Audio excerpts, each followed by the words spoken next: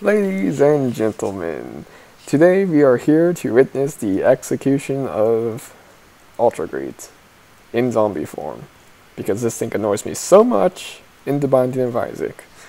So I am just going to blow it up, because hey. Okay, so I had a friend set this up, so kill button. So I should just need to press this, and it will die. I'll just punch you once. Because I feel like it. I do not like you. You will die. I don't know how, but you will die. Huh? Okay, I'll just take a seat.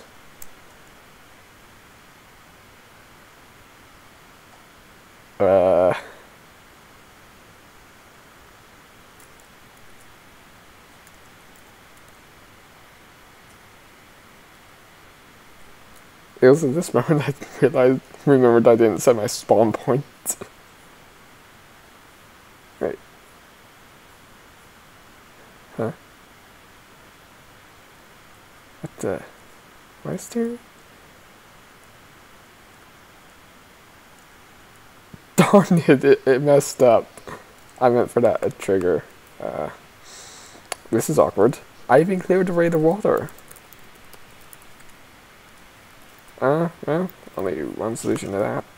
I mean, I spent like 30 minutes setting up this TNT, I might as well just finish it off. See how this goes.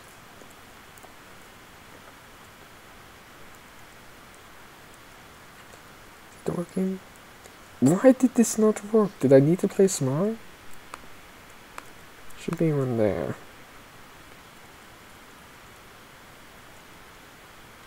Like, you can even just see the TNT in that building. Ah, why did this not work? Darn it. Darn it, darn it, darn it. This was supposed to set off like a giant chain reaction. I don't know. I'll just settle for some. Oh right, I placed a bit more TNT there.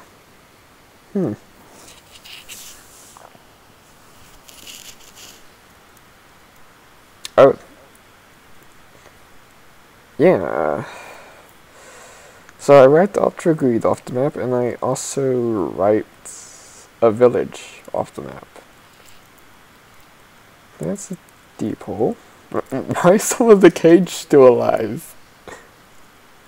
Okay then.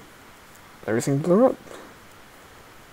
Now the only logical thing to do is to summon in Ender Dragon just for the fun of it. Alright, Ender Dragons are broken in this version. They won't do anything. So I'll just kill everything. Okay, folks, that is all. Yeah, that worked well.